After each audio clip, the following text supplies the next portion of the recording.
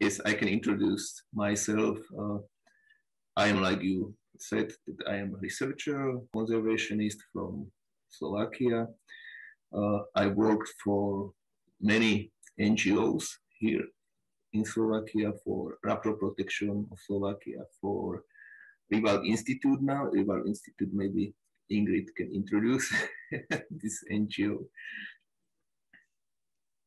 And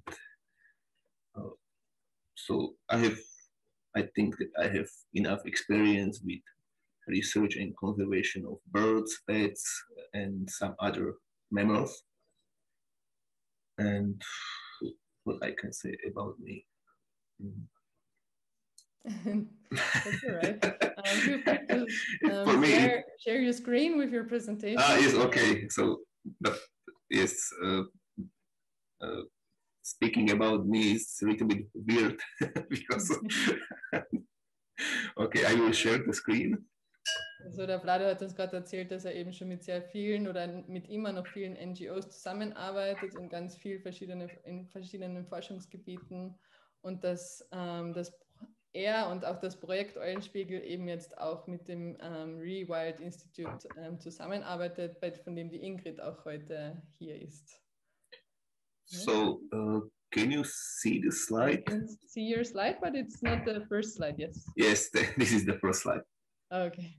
Okay, so yes, this is the name of the presentation. This is the first part.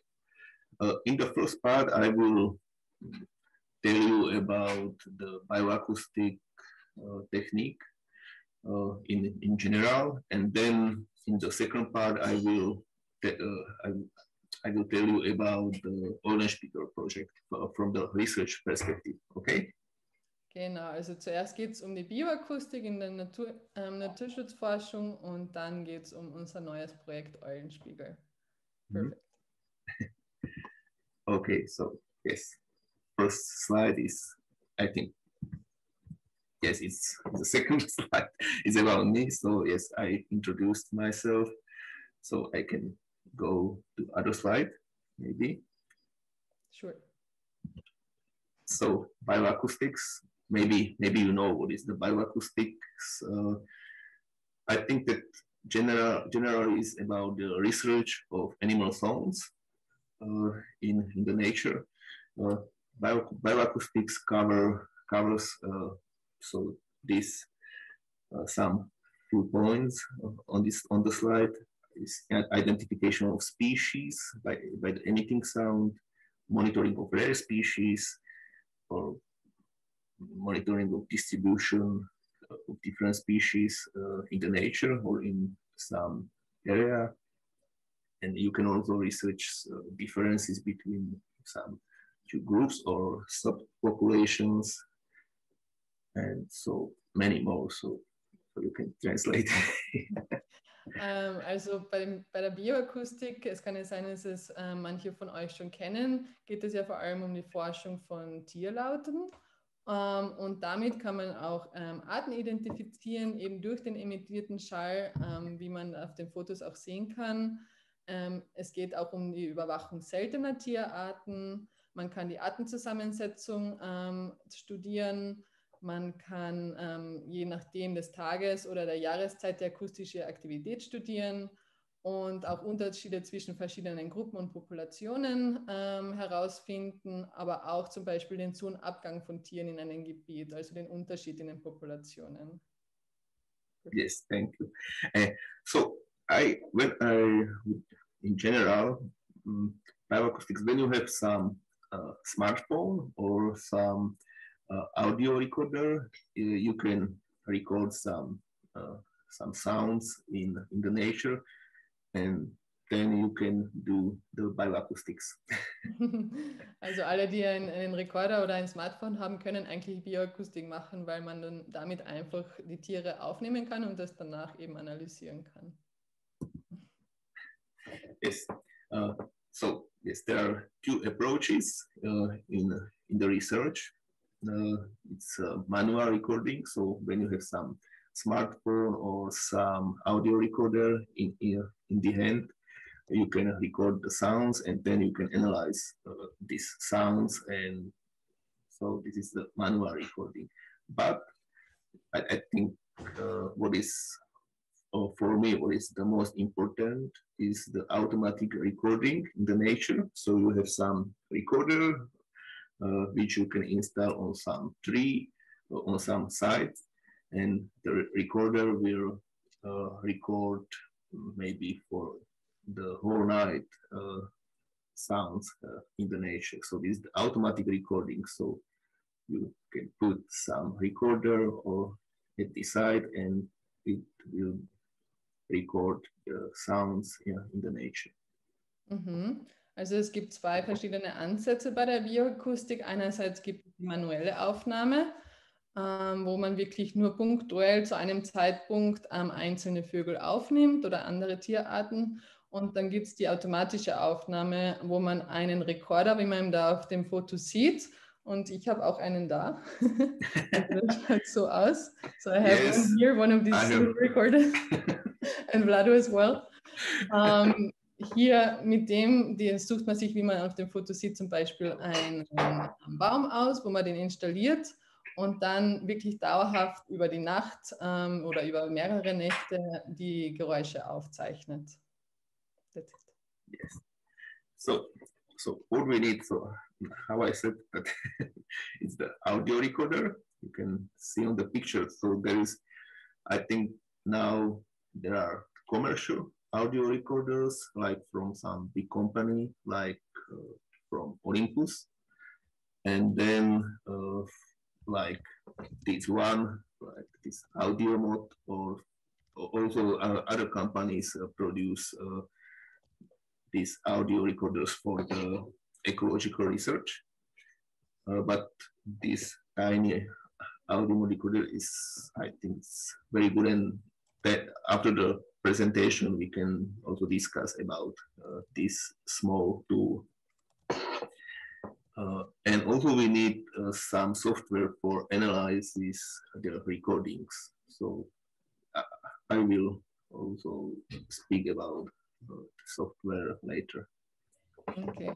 So, was wir für die Bioakustik brauchen, sind einerseits die Rekorder, die Audiorekorder, wie ihr vorher schon gesehen habt, einen sehr, sehr großen Speicherplatz, weil solche Dateien wirklich viel Platz einnehmen können.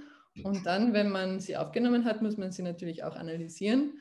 Das heißt, danach braucht man auch eine Software, um das zu machen. Und der Vlado wird uns jetzt im weiteren Verlauf auch mehr über beide dieser Dinge erzählen.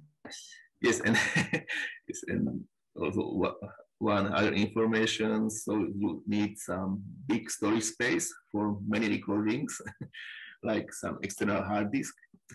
And also you need, if you are not a very good ornithologist, you need some key for identification of the animal songs, especially for bird songs and pet songs.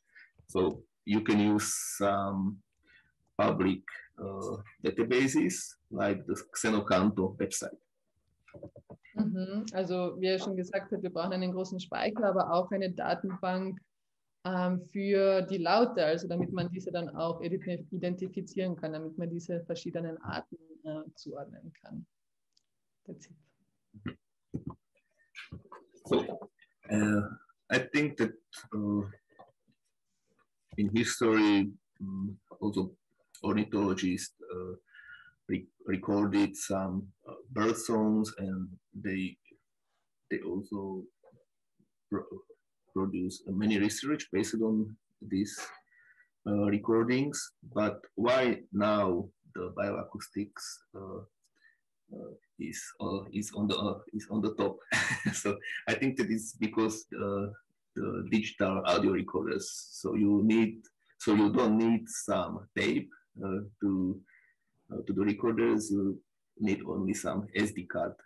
And now these recorders are very small. So yes, you have the audio mode. So this tool is small, like a matchbox. And this small tool has a good quality microphone. So it's very important for bird recordings. So Okay, also die Frage stellt sich jetzt, warum diese Art von Methode sehr beliebt ist heutzutage und sehr weitläufig eingesetzt wird.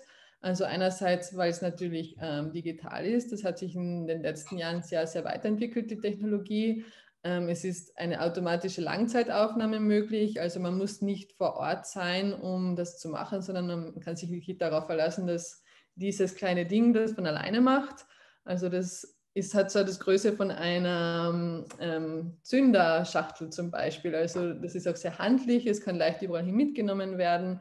Es zeichnet mit sehr hoher Qualität auf und es ist auch programmierbar. Also das sind so die einzelnen Vorteile dieser Methode. Yes. So, yes, some only few words to the software. Many of us, researchers, don't use some commercial software, so we don't use software for the money. So very good way is some open source software, and this is I think this is the Audacity. Maybe you know Audacity because when you are working with some musics, sometimes you change or edit the music recordings, so then you use this this Audacity. And Audacity is very good for preparing recordings and also for the basic analysis. And I will show you how to work with Audacity at the end of this presentation.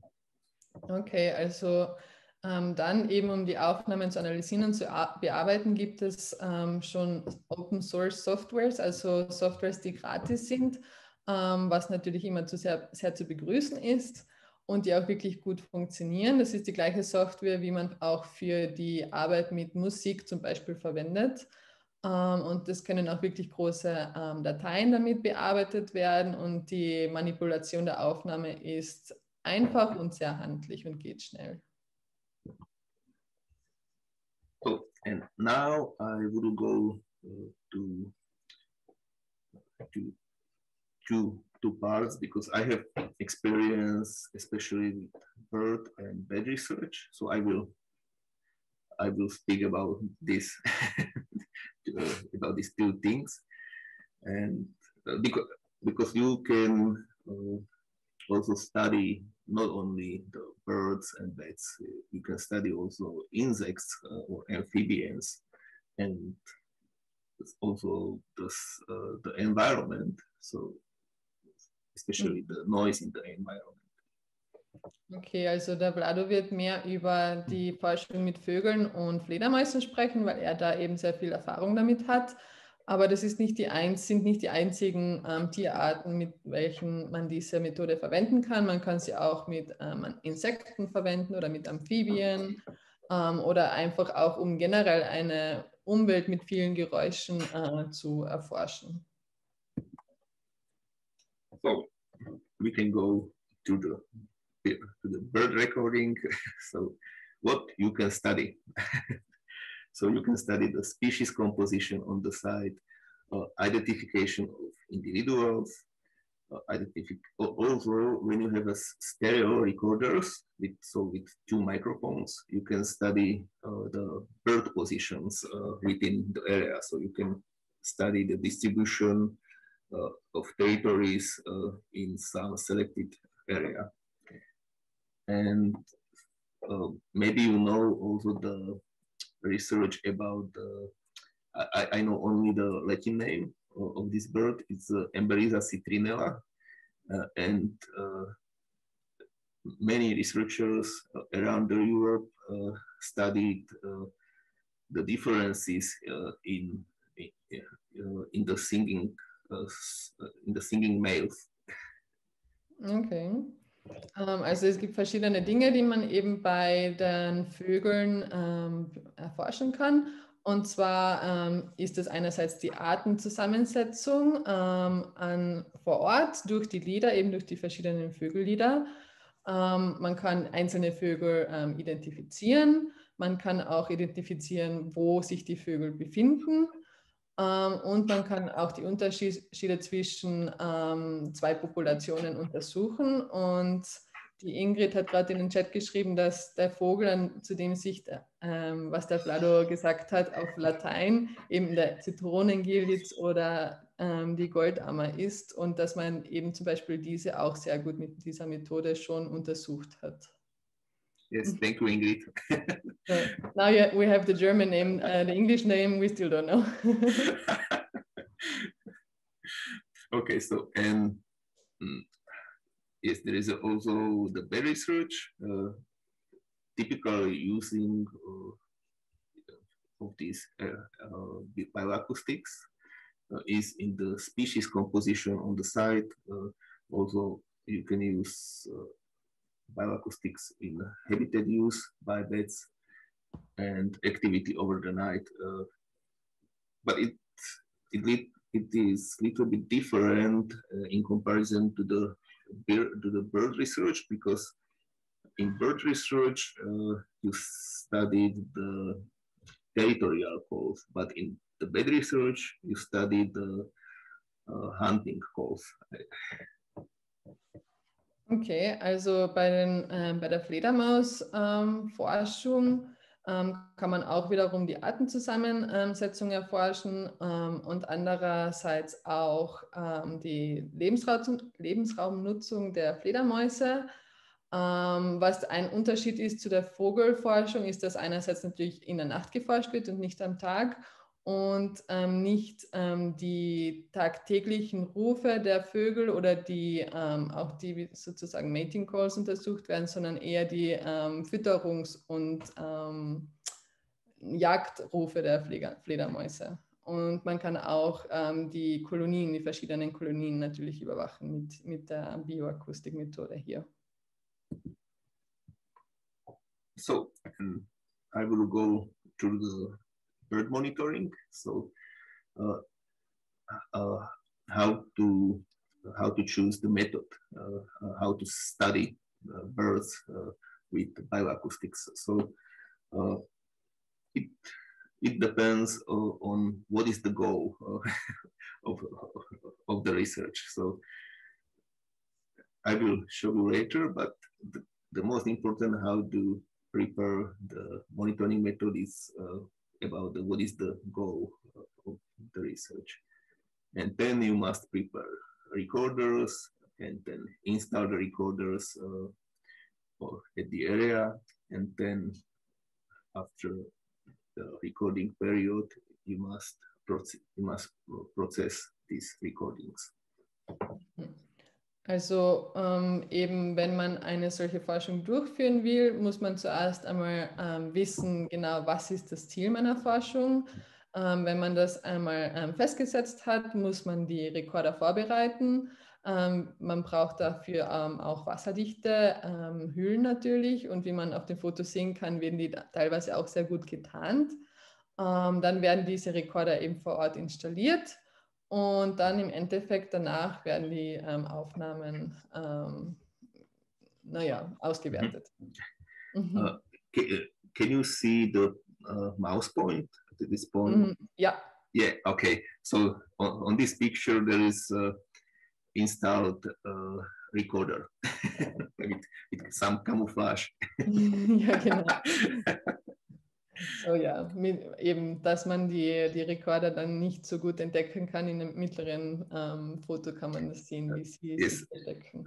I think that I don't know if it is a problem only in Slovakia, but my problem is that some of these recorders installed in the nature can be taken out from some other people.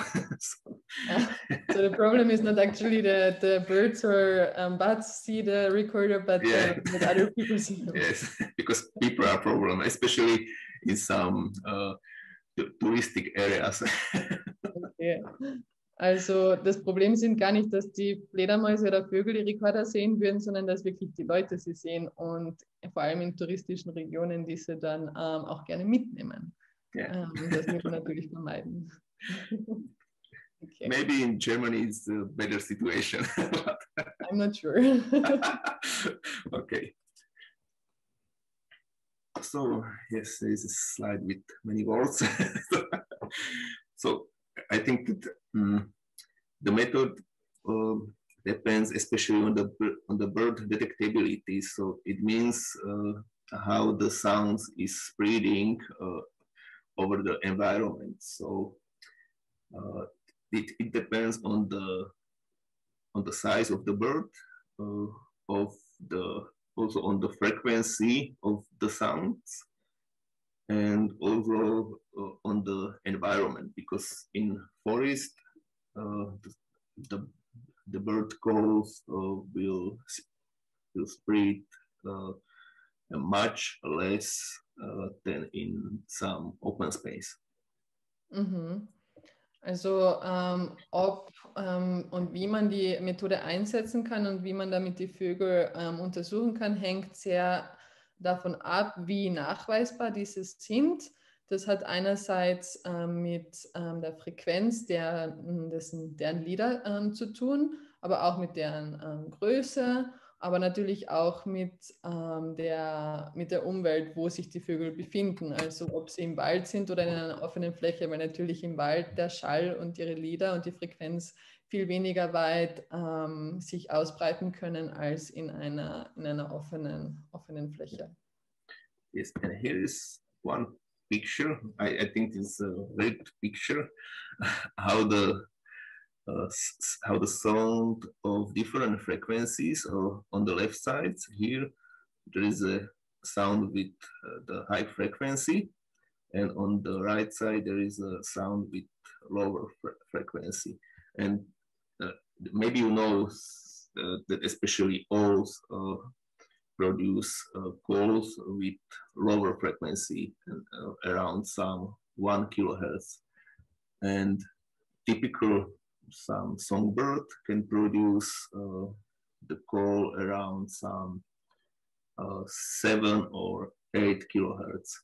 And these sounds with the higher frequency can reflect from the solid surface or from the forest canopy, and then you will not hear this sound with higher frequency as well as the sound with lower frequency, because these sounds also can penetrate and can spread much better in forest canopy.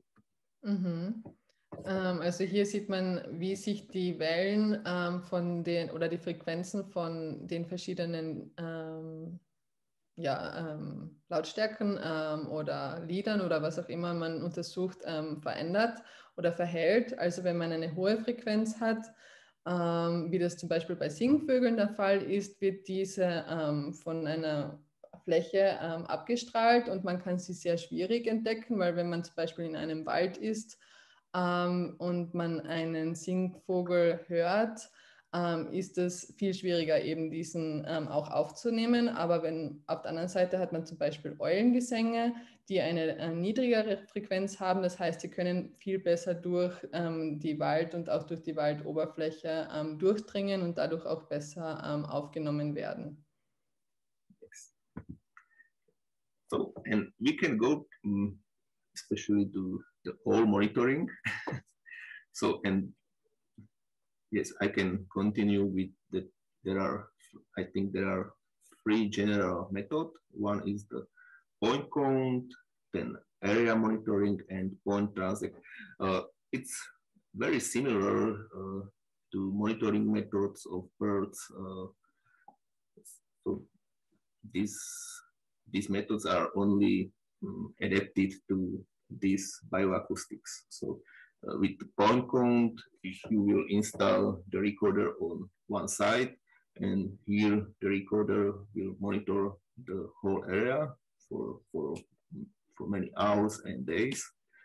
In area monitoring, you can distribute these recorders around the site, and you can monitor many meters or quadrat-kilometers.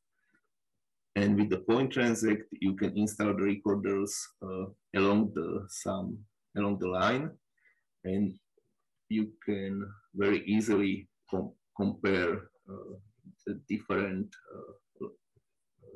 point transects from different environments.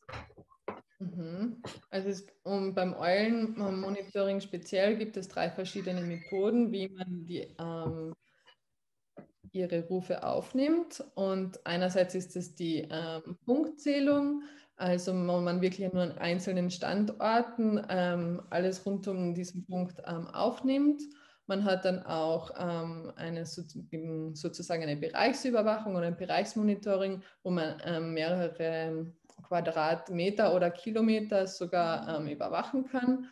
Und dann hat man eben einen Punkt Transekt oder auch eine Linienzählung, wo man Vergleichsstudien durchführen kann, also man die verschiedenen Punkte entlang einer Linie miteinander vergleichen kann und sozusagen dann die verschiedenen Rufe in verschiedenen Bereichen dieser Linie zu vergleichen.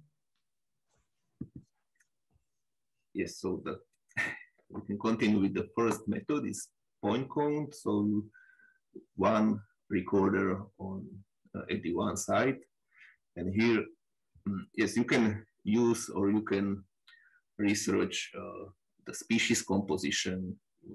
This is, I think, that this is very often used by NGOs or from the State Nature Conservancy. But I think that you can very easily record the individuals on the site, and you can, especially by owls and by tawny owls, you can compare the calls from different years, and on the picture there is the same male from different years. So it's on the same sites from different years. So this 2017, 2018, and it's the same male. And because in one study from Italy, there is mentioned that you can identify the tawny owl males based on the shape of the territorial call, and you can easily use in the turnover on the site, or like turnover, it means exchange of males during the years. Also bei der Punktezählung kann man natürlich einerseits die Artenzusammensetzung eines Geländes studieren. Das heißt, welche verschiedenen Eulen- oder Vogelarten gibt es dort. Aber der Vlado sagt auch, dass man sehr gut einzelne individuelle Vögel erkennen kann, wie man eben auf dem Foto links unten sieht. Das ist der Ruf von der gleichen Eule in verschiedenen Jahren. Und dadurch kann man wirklich einzelne Eulen identifizieren und sozusagen verfolgen, ob sie ein Jahr hinter dem nächsten noch immer auf der Seite, auf der Location dort eben vorhanden sind, oder ob sie vielleicht emigriert sind oder was auch immer mit ihnen passiert ist, kann man nicht wissen. Aber dadurch kann man vor allem für männliche Eulen feststellen, wie der Zu- und Abgang der Vögel dort in dem Bereich ist über die Jahre hinweg. And only for the comparison, there is on the other picture you can see different males on the same site. So here is the one male, and here is the second one, and you can see there is differences in the shape of the call. Also hier auf der rechten Seite sind 2 verschiedene Männchen, 2 verschiedene Eulenmännchen, und man kann wirklich sehen, dass deren Rufe sehr, sehr unterschiedlich ist und dass man dadurch eben genau individuelle Eulen identifizieren kann. Yes, and the second method is the area monitoring. How I said that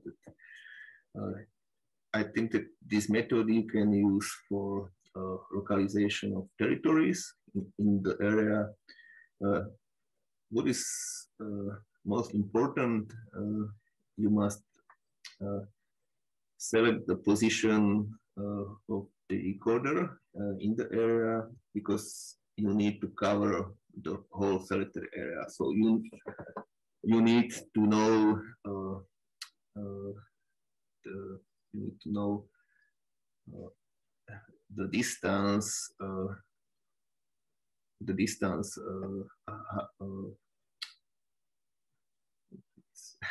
sorry, because there are some tiny species of owls like pygmy owl, and also there are some bigger species like tawny owl or eagle owl. And when you would like to study these tiny species, you must have a very dense network of these recorders around the selected site.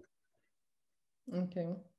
Also beim Area Monitoring oder beim Gebietsmonitoring kann man auch eben verschiedene Reviere sozusagen von den Eulen erforschen und auch die Eigentümer dieser Reviere, also die Eule, die wirklich dieses Revier eigen hat, herausfinden. Aber da muss man eben sicher gehen, dass das ganze Gebiet, das ganze Revier von der Eule überwacht wird, weil es natürlich verschiedene Größen von Gebieten gibt, je nachdem, welche Eulenart dieses Gebiet inne hat. Only for example, here on the picture, this is a picture of my friend, also ornithologist, and who use these bioacoustics. Here, these symbols represent the recorder, and this red polygon represent the territory of, I think that the territory of boreal owl. So, and you can imagine how the dense network of recorders you need for the cover of, for one hill, I think, because this is a peak of the hill. Also hier auf dem Foto sieht man eben die kleinen schwarzen Symbole sind, wo die Rekorder platziert sind, und die roten Symbole, wo die Eulen dann auch gezählt wurden, und man sieht einfach, dass man um ein Gebiet zu überwachen, man wirklich sehr, sehr viele Rekorder braucht, um sicherzugehen, dass man eben alle Eulen aufzeichnen kann. Yes, and here is the phone transect. How I said that it's a very universal method and very popular because it is very easy to install recorders in some distance between two recorders, and you can use some old hiking trails and install the recorders along this trail. The typical line for the research of forest owls in Europe, my friend told me that the best distance between two recorders is here 330 meters because based on experience you can hear also tiny species like pygmy owl and also the species of bigger size like Ural owl. Okay. Also bei der Point Transect Methode kann man zum Beispiel sich Wanderwegen zunutze machen, die eben schon existieren, um die Rekorder entlang dieser Wege aufzustellen. Und der Vlado sagt noch, dass ein Freund von ihm das irgendwie erforscht hat, dass circa 330 Meter die perfekte Distanz zwischen den Rekordern ist, weil dadurch die meisten Eulenarten aufgenommen werden, also die kleineren und auch die größeren. There is a question in the chat, maybe you can answer them right away because it fits right now. And Nick here asks what the minimum distance is to maintain between the recorders when you monitor diversity. Do you know that? Diversity of all or of general birds? Does it depend, I guess, on the species, no? Yes, because I think that the research still depends on the bird species or diversity. Maybe you can use also this one, but you will not cover the space between the two recorders, especially when you will record the small species like songbirds, because in literature, I think that there is a mention that typically when you do some point transects, not with the bioacoustics, but in person, you can hear some bird species to 100 meters from the person. So then I would prepare much more densely this line with audio recorders. So each 100 meter, I would install another recorder. Okay, also die Frage war, was die minimale Distanz zwischen Rekordern ist, um die Artenzusammensetzung zu erforschen. Und der Vlado sagt, dass das sehr darauf ankommt, was für welche Arten man erforschen will, weil wenn es ein sehr kleiner Singvogel zum Beispiel in diesem Gebiet auch vorkommt und man sicher gehen will, dass man den auch aufnimmt, dann können die Rekorder zum Beispiel auch nur 100 Meter voneinander entfernt sein. Aber wenn es um größere Arten geht oder eben mit tieferer Frequenz, dann reichen auch größere Distanzen, wie zum Beispiel diese 330 Meter oder sogar noch größer. Okay. Okay. So there is a picture about the installation in the field. You can try to find this recorder. Yes, one is here and one is here. And it's only for inspiration. Yes, and I think very important part is the processing of recordings. I think that you have two choices in the processing and analyzing. One is the visual evaluation. It means that you have a recording and you will use some program like Audacity.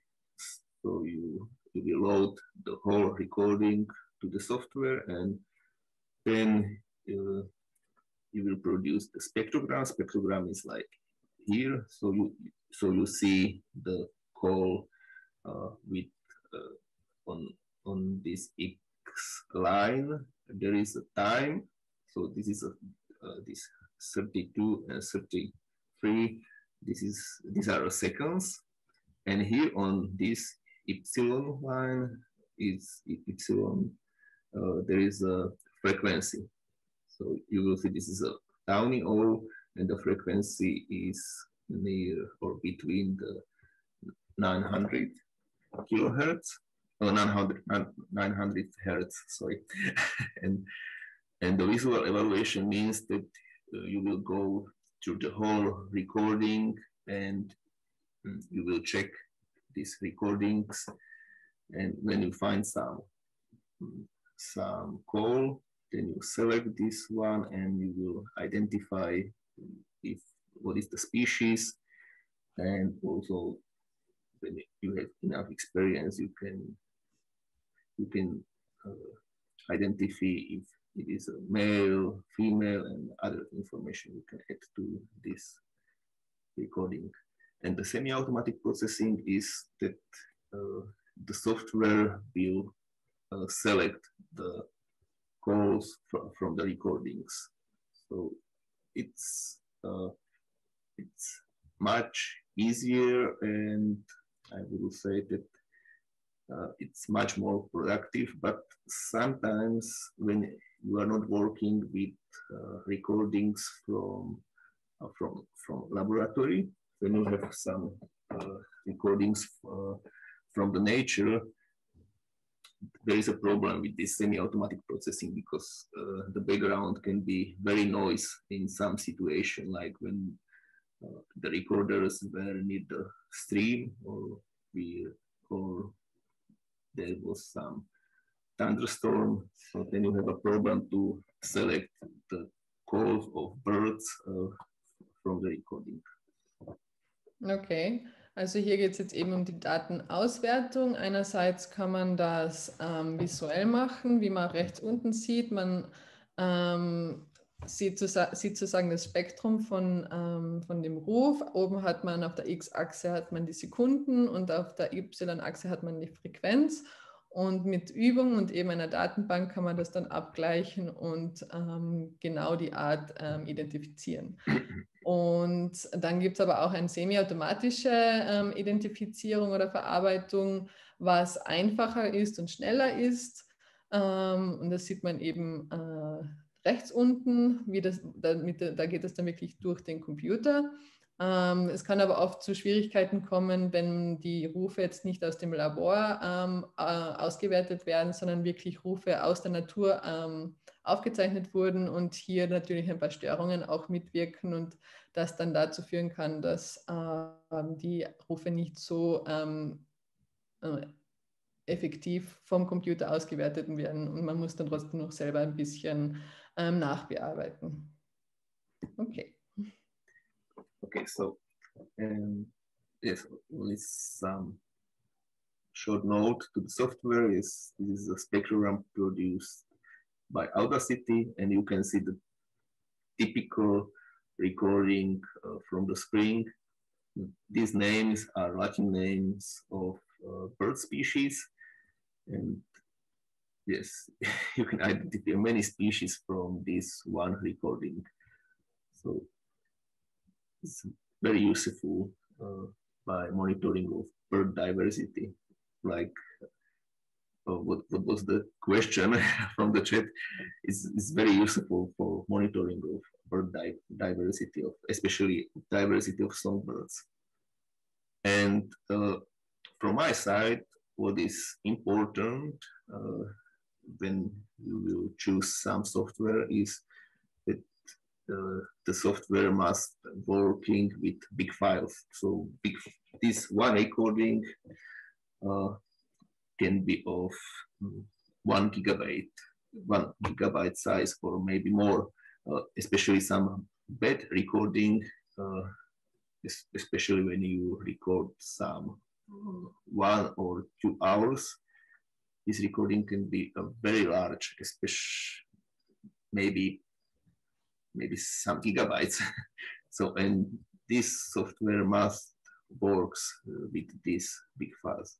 Or also you can select only some part, or you can split these recordings to few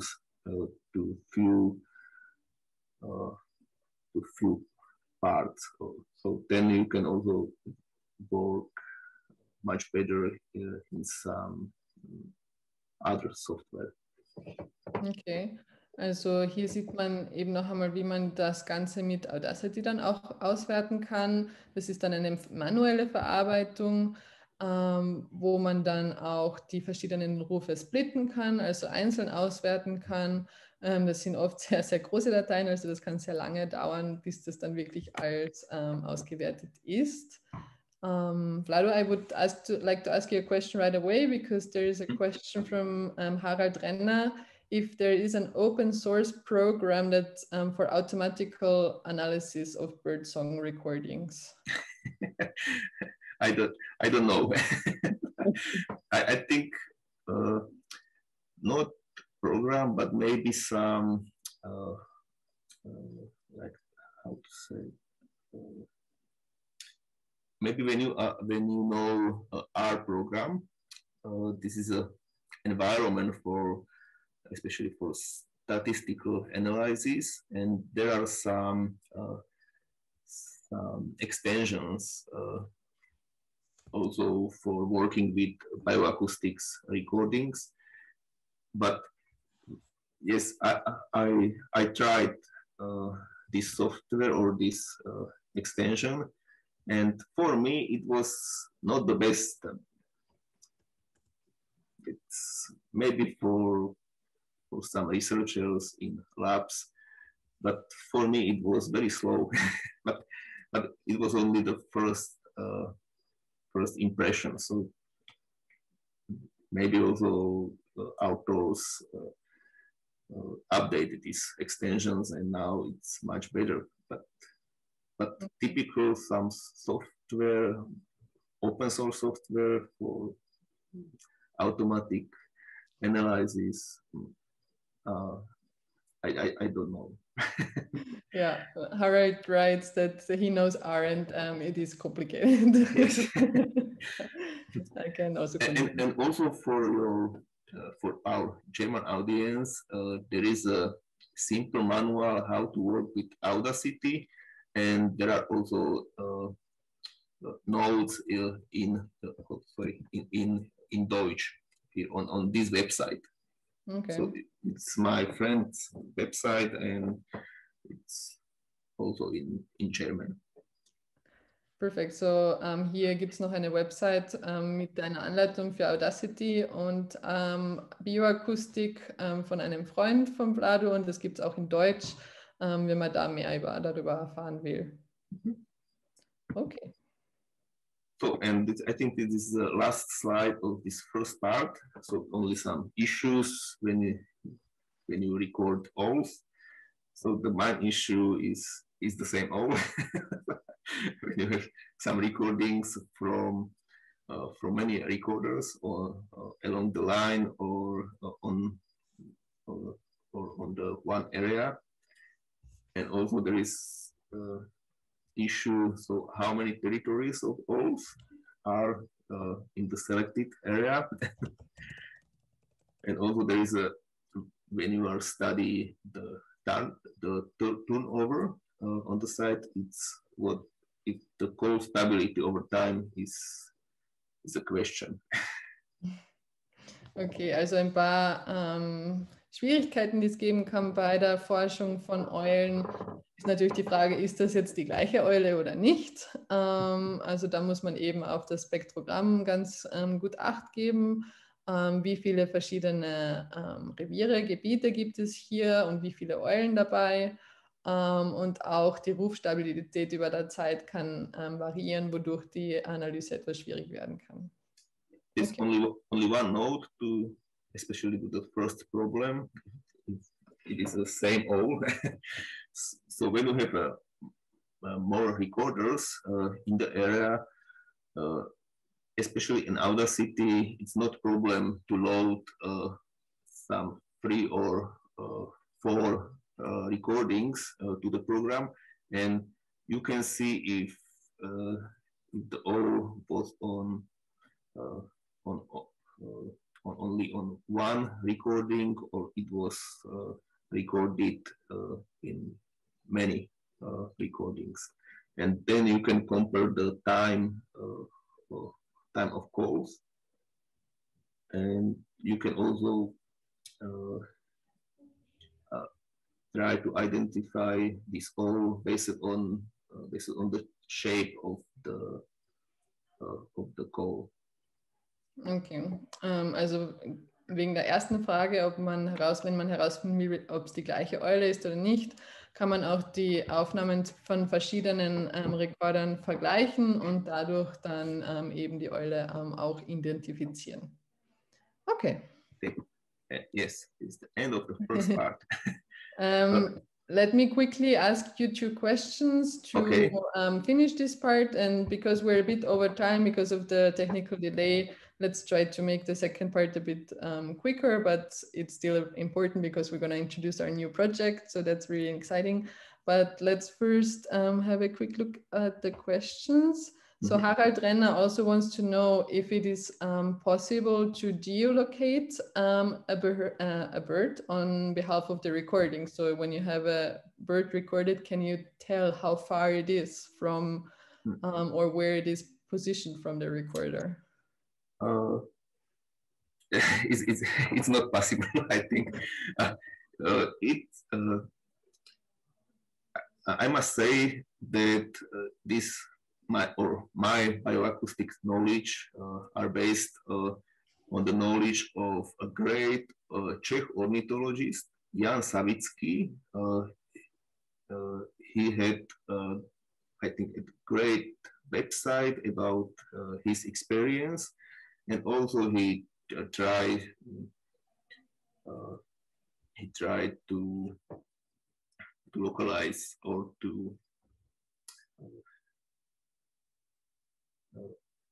he tried to work with the distance from the recorders. So how far is the O from the recorders?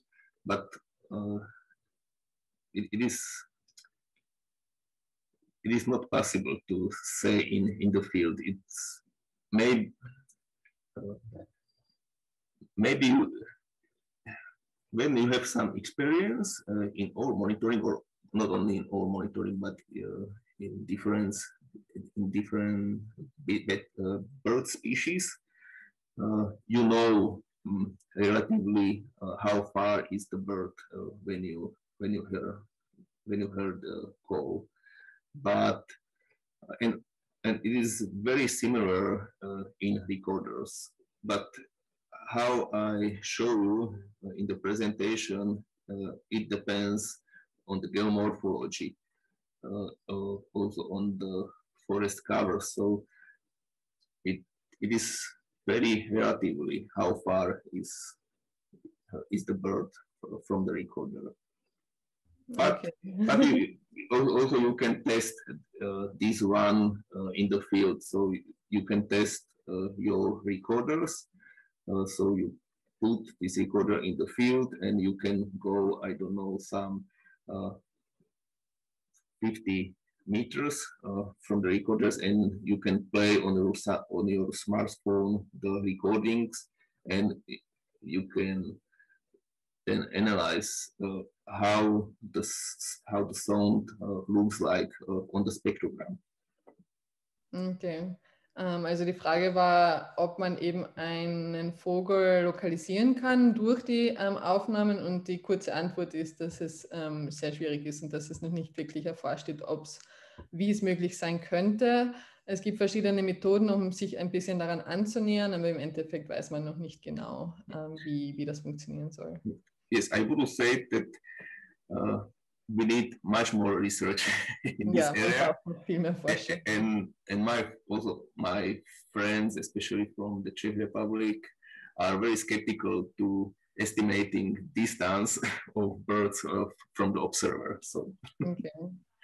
A second question was interesting, actually, if these recordings or recorders can be used to also monitor like bigger mammals, like loud mammals, like for example deers or wolves.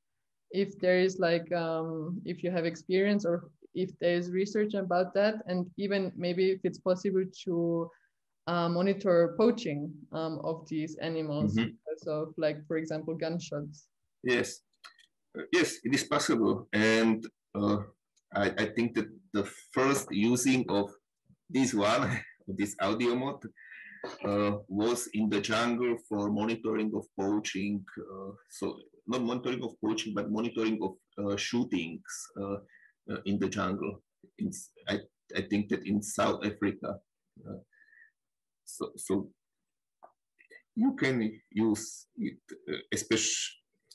especially when you have more these recorders. And so the monitoring of mammals, I think that I have no experience with monitoring of wolves because I'm living in western part of Slovakia, and wolves are in central and especially in eastern part. But I think that there is no complication with using by wolves, also by deers. So. Okay. Also die Frage war, ob man eben auch größere Säugetiere, wie zum Beispiel Hirsche oder Wölfe, damit erforschen kann, oder sozusagen überhaupt Wilderei man auch damit aufnehmen kann. Und die Antwort ist ja, dass es schon gemacht worden ist und dass es definitiv möglich ist und auch schon benutzt wird in dem Sinne. Oh, and yes, one note or one idea is for using of bioacoustics in monitoring of dormice. I don't know. Do you know dormice? I don't know the German name. This is a it's Glis. So. Siebenschläfer, Glis. Ah, okay. All right. It's because these animals are very active during the night, and they can produce a loud call. Okay, great. One last question from Manesh Sanskiri. He is from India, and he wants to know how it is possible to study one specific species if you just target one species, for example, the forest owlet. But when there are many other species present, like how to do that? I don't see some issue with this. So when you know some basic ecology of the species and you know some calls, so how this species is calling, so you can easily identify on the spectrogram. Also in Europe we have some, I don't know, some 7 or 8 forest owls, and when you would like to research only one species, it's not problem. But yes, you are in the nature, and on the spectrogram you will probably have some many other species, but you can easily research the calls of the selected species. But maybe you can modify the question. Oh, that's all right. It's a valid question. So simple answer that it is possible. You just have to know how. Okay, great, perfect. That's it for now. So let's get a quick overlook about our new project as well. Okay. Thank you everybody so much for your questions. Okay, you can see my screenshot and presentation now. Yes, and just go to the first slide. Okay. Okay, so yes, I will introduce you to our project. So this presentation was originally designed for our partners in this project, because I am here for Rival Institute, and our task in this project is the research of owls and the impact of forest management on all species. And our main partner is the Wilderness Society. So yes, you can see on the slide. Our donor is the Bundesministerium of Austria. And yes, I think that the English name or some English translation of this project is Research and Education about Owls. But I'm not very sure, but the name is Eulenspiegel Project. Exactly. Also unser neues Projekt ist eben das Eulenspiegel-Projekt zusammen mit dem Rewild Institute und der European Wilderness Society, und es ist eben vom Bundesministerium Österreich gesponsert oder finanziert.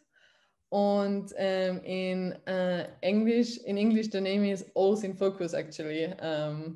There is no direct translation from Eulenspiegel to English, so Owls in Focus was our decision. Und ja, es wird geforscht im Wildnisgebiet Dürnstein und auch bei Göstling an der Ybbs und auch in der Salzburg, im Salzburger Land. Yes, I forget so where the project will be realized. It's in Wildnisgebiet Dürnstein. Dürnstein is a UNESCO site with very old beech forest and mixed forest. And also this project will be realized also in managed forest around Gostling under Ybbs. This is a small, I don't know, small town near the Durenstein and also in Salzburg area. So, okay. Yes, and this research part is on me and on Ingrid. Maybe you know Ingrid Kohl. And the goal. So what is the goal of this project? So you can see on the slides, for me, it is especially evaluating of the landscape management impact on forest populations. There is also the question in my mind, are natural and managed forests beneficial to all populations? And I would like suggest some improvements of forest management for the survival of all. So maybe we will help to forest managers how to help to the owl and so to other bird species in the area.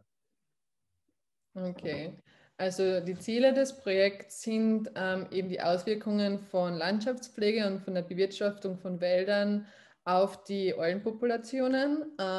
Es stellt sich die Frage, ob natürliche und bewirtschaftete Wälder eigentlich für die Eulenpopulationen von Vorteil sind, was besser ist, was schlechter ist, und dadurch wollen wir dann auch Vorschläge zur Verbesserung der Waldbewirtschaftung für das Überleben von den Eulen geben. Das ist das erste Mal, dass so eine Art von Forschung bei uns durchgeführt wird. Das heißt, es ist eigentlich eine Pilotstudie und man wird erst sehen, was eben dann die Resultate sind. Okay, so this is a general slide. I think that each ornithologist knows this one, what can influence or what can have an impact on owls. So loss of all trees, different forest management, like different density of trees in the area. So we can quickly go to this slide. Also was einerseits die Eulen beeinflusst, ist der Verlust von alten Bäumen, die unterschiedliche Baumartenzusammensetzung in bewirtschafteten natürlichen und Urwäldern, unterschiedliche Baumdichten und auch eine intensive Baumprotokollierung. Yes, and so these are all goals for this project. So we will study the abundance of all species in different sites, diversity and species compositions. I would like to study also the turnover of males of the tawny owl for 2 years. And so the second part is, I don't know if it is wrote in the project, but I would like also to study the hooting parameters. Okay. Was wir erforschen werden, ist einerseits die Verbreitung der Eulenarten in den Wäldern, die Diversität und die Artenzusammensetzung der Eulen, der Zu- und der Abgang der Männchen in dem Gebiet in diesen 2 Jahren. Und der Vlado wird auch gern noch eben die Ruf- oder die Hooting-Parameter sozusagen erforschen. Yes, and we will study also the environmental parameters. So we would like to analyze the relationship between owls and the environment. So, and this is what we would like to study. It's some parameters of the forest on the site, like fragmentation and forest gain and loss. And in the field, we would like quick evaluate the relative abundance of tree species and if there is a presence or absence of trees with holes. Okay, also neben den Eulen wird auch noch Umweltparameter studiert. Einerseits eben die Bedeckung mit GIS, auch eben die Fragmentierung der Umwelt. Gibt es einen Waldrückgang oder einen Waldgewinn? Und wie ist die Geländegeomorphologie aufgebaut, um all das auch mit den Eulenpopulationen in Verbindung zu bringen? Yes, and yes, we can go to the method. So now, after the first part, you know the basic method of the owl monitoring is we will use a point transect method with the 4 recorders per 1 kilometer line. We would like to do this research on 15 lines in Wildnisgebiet Durenstein, 15 lines in managed forest near the Wildnisgebiet area, and few lines in Salzburg area. Okay. Also jetzt wissen wir natürlich schon, wie die Bioakustik funktioniert, und das werden wir dann auch dort anwenden. Wir werden jeweils 4 Rekorder in 1 Kilometer Linientransekten installieren. Dabei werden wir 15 Linientransekte im Wildnisgebiet Dürnstein, 15 in den bewirtschafteten Wäldern und ein paar in Salzburg Land installieren und dann die Aufnahmen von dort auswerten. Yes, and this research will be realized in spring. I hope that in this spring, and also during the autumn. So, you know, now the situation is difficult, but I hope that during the spring we will realize a big part of this project. Okay, also im Frühling und im Herbst sind die Forschungen geplant. Das ist zurzeit noch ein bisschen schwierig, wie wir alle wissen, aber wir hoffen, dass das alles so gut wie möglich über die Bühne läuft. Jetzt im Frühling und dann im Herbst sollte es eh kein Problem mehr sein. Yes, this slide is about the research of turnover. So how I show you in the first part. So now you also know what is the turnover, how to research or how to identify some males. So now it's much clearer for you. Genau, also wie wir vorher ja schon gesehen haben, kann man eben den Zu- und Abgang von Männchen mit der Bioakustik studieren, indem man eben in verschiedenen Jahren die Rufe vergleicht und sieht, ob eben die gleichen oder verschiedene Männchen im Gebiet sind, und genau das werden wir auch in diesem Projekt durchführen. Yes, only short, when we will find in the recordings some good quality calls of downy owls, then we will use these calls in analysis for the turnover research. Genau, also wir werden dann eben genau diese Rufe, die von den Tawny Owls aufgenommen werden, analysieren und dann eben genau das auswerten, was wir vorhaben, also ob bewirtschaftete oder natürliche Wälder einen Einfluss auf sie haben.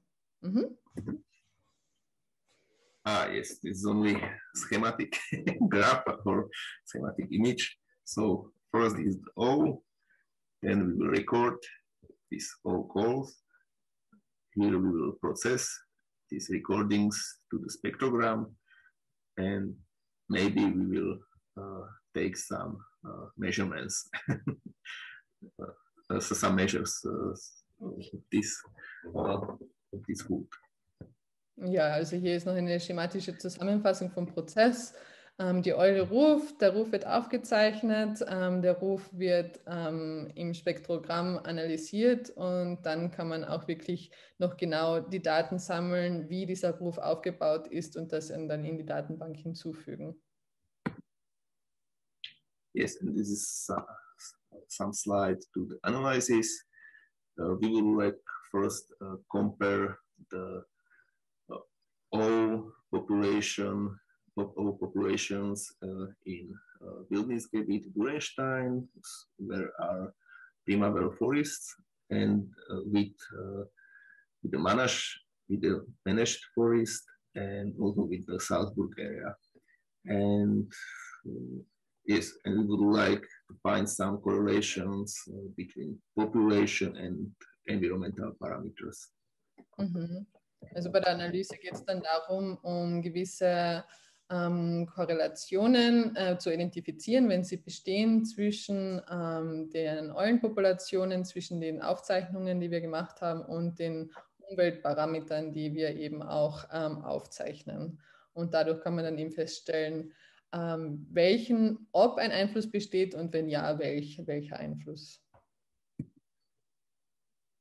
Yes, and there are few maps or orthophoto maps of this area. So the green line, this is the border of the Wildnisgebiet Durenstein, and the blue lines are the point transects. So these transects are only planned. So we don't realize, or we don't start with realizing. Okay, also hier sieht man das Wildnisgebiet Dürnstein und die geplanten Linien, die durch die Aufnahmen eben erforscht werden sollen. Yes, and this is a 3D model of this area. So you can see that the lines are placed not only in the valley, but also in vertical type, and also on the ridge. So they will be placed in different way in this area. Okay, also das in dem 3D-Modell sieht man auch ganz gut, dass diese Linien eben in verschiedenen Bereichen platziert werden, teilweise auf der Bergkette, aber auch im Tal oder auf den Berghängen, um wirklich alle möglichen Bereiche abzudecken. Und man kann sich gut vorstellen, dass diese teilweise natürlich auch schwer zu erreichen sind. I think this is the last slide. Yes. So thank you for your attention. So. Okay. Thank you, Vlado. I'm going to add that this was, of course, the research part of the project, but we have also planned some educational activities in the project to get the word out into the public and also to the younger generation to just teach them a little bit the importance of OLs and how this method works in the field, and that this method is actually really useful, and that that forest on the one side and owls on the other side are super important to be researched and to be protected as well. And yes, on that, exactly. at that point, I would also like to mention again that the project, the Eulenspiegel project, but also the project Biodiversität, multiperspektivische Blickwinkel auf die Biodiversität im Wald. They're both funded by the Austrian Ministry, specifically by the Bundesministerium für Landwirtschaft, Regionen und Tourismus. Thomas Mann, who is a very close partner in this, is actually also present today in the webinar. So thank you for being here, Thomas. And yeah, thank you so much, Vlado, for your insights into the whole topic. And we're looking forward to a successful project. Yes, you are welcome. Great. I see there is another question in the chat. Let's see. Nikhil says, it would be great if you could give me more details on the recorder, microphones you have been using, and if they can be bought online. No problem, but especially when we are talking about this one, you can try to find the website is, I think it's Open Acoustic Devices, or you can try to find audio mod on the Google. Okay, I will type that in the chat. Okay. We have also a comment from, I'm sorry if I say your name wrong, but I will try. Siddharth, he says, thank you so much for the informative talk. And if you would be willing to share your email address or contact address, so if maybe people have more questions or want to reach out. Of course, no problem. So if you want to do it right away in the chat, you can do that so that all participants know how that would be great. And if any other questions, if you have any other questions, anybody, please feel free. Falls ihr noch weitere Fragen habt, gerne. Wir sind zwar schon über der Zeit, ihr dürft auch gerne euch verabschieden und ja, ich wünsche euch noch einen schönen Tag, sollte das der Fall sein, aber falls ihr noch kurz da bleiben wollt, seid ihr auch herzlich dazu eingeladen, noch mehr Fragen zu stellen.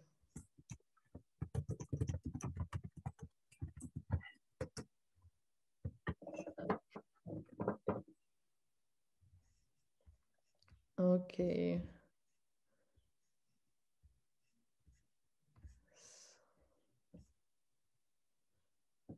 All right. Was ist denn, what is the maximal distance? Wait, sorry. Okay, so what is the maximal distance a recorder can detect sounds? I think that it's like our ears.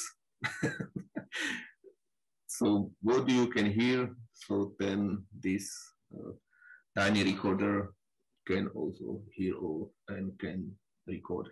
And yes, when we are talking about this recorder or this type of recorder, you can go to the website. I can maybe, yes, I will share the website about these audio mode recorders in the chat.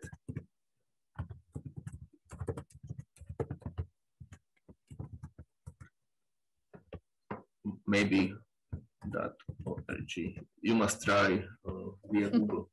So if I'm not sure if I'm not wrong, but yes, to the distance, you can, you must download an app for your operational system from the website, and then when you set up this recorder, you can choose also the sensitivity of recording.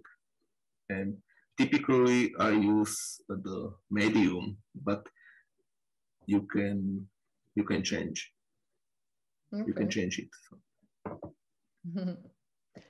Would you have some kind of recording on your computer that you could share with us? I don't know if that would work, but I think it would be really cool. If you do, I don't know. It's just idea came to my mind now. So please repeat. If you have a recording that you could share with us, so we have an idea of how it is. How it looks like in Audacity, or either how it looks like or how it sounds like, whatever you have. Okay, I have here. Maybe I will share the screen. You can see this one. I still see the presentation, yeah. Okay, so okay, I must change it. Then new share. It's this one. Now you should. Oh, cool. This not the one. So 1 moment, please. That's new share. This one, yes. Okay. This.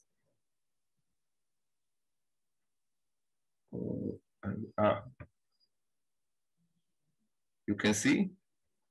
I see the program and the spectrogram, yeah. Yes, and the spectrogram with some wave, yes. Or not. Okay, yes, this is what I share. Yes, you can see the Audacity program, and here is the spectrogram. I can zoom. One moment, please. Yes, this is a recording from some 2 years ago, and this is a Tawny O. I can select some part of the call. I will zoom it, and yes, I can also try to select.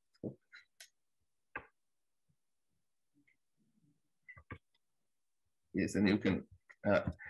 Yes, I can play the sound. It's not problem. But I don't know if you will hear this one, because now I use earpiece. Right, I see. But it's not problem for you to download this program also for Linux systems or for Windows, and you can load, I think, WAV file, so that WAV or some MP3 music, and also you can play the music in this program. Or when you would like to work with some spectrogram, you can use your smartphone and you can record some bird song, or you can download some MP3 file from some database like Xenocanto. Okay. So it's no problem. And so yes, I would I would play this sound, but you will not. I think that you will not hear this. That's all right. It's interesting to see how it is. Like I'm also recording like podcasts and things, and there you also use this kind of systems, but of course it doesn't. Yeah, maybe it looks complicated, but it's very simple. Yeah. Very cool. So here on the left side there is a frequency, and here is the time.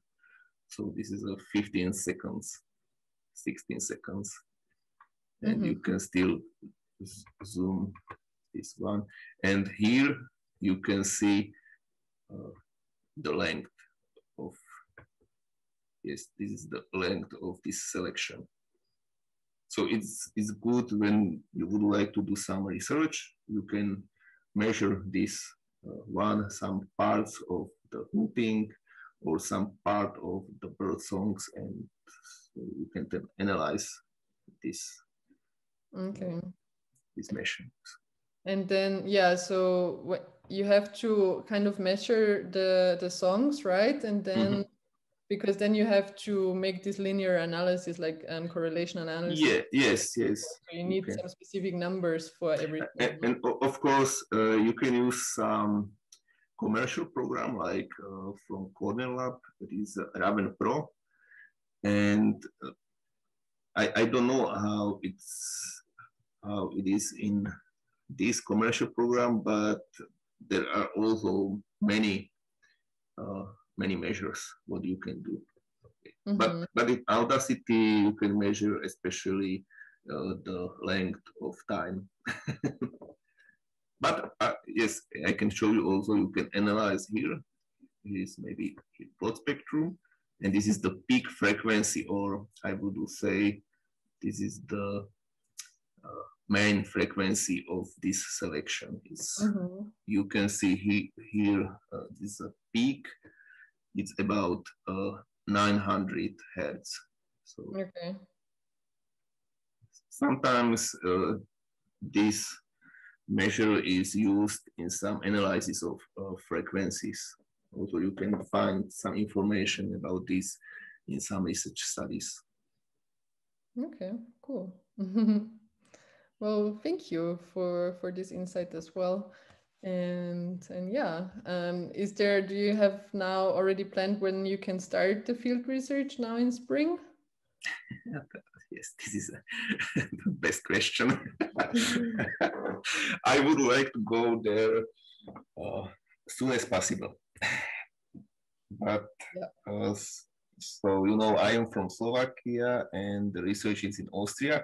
I am in the border zone. I am only some 2 kilometers from the border with Austria, but now I must be in quarantine when I would go to Austria, and especially when I would go back to my country.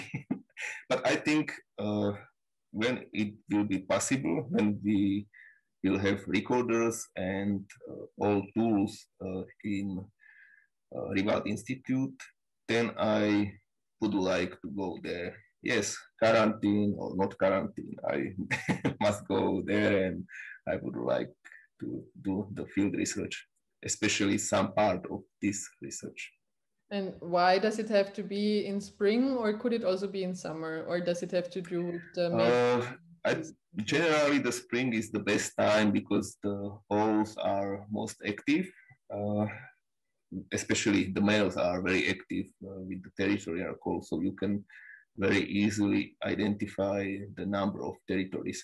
But still, it depends on the year. Some years are the males very active, and some years, especially when there is a very few prey for the owls, then owls can be much less active or totally silent. And sometimes autumn is sometimes better time, like this in comparison to the spring in the same year. But it's hard to say. I think the best we will see. Maybe the spring will be the best time, and we will have no problem to record owls in the area, but maybe owls will be silent during the time and during the springtime, and we must go there during the autumn. Okay, I see. Yeah, of course you can never predict. Yeah, it's nature, so it's not laboratory work. That makes it also exciting. Yeah. Okay, well, yeah, we hope too that you are soon will be able to come here and also come to visit, of course. And I wouldn't mind to join you for a couple of field days. It's always nice to be in the forest. I have no problem with this. Now that we already have these little things here as well, yeah. Well, let's see. Thank you so much, Vlado, for your talk, for your presentation. Yeah. You are welcome. I'm very happy that I would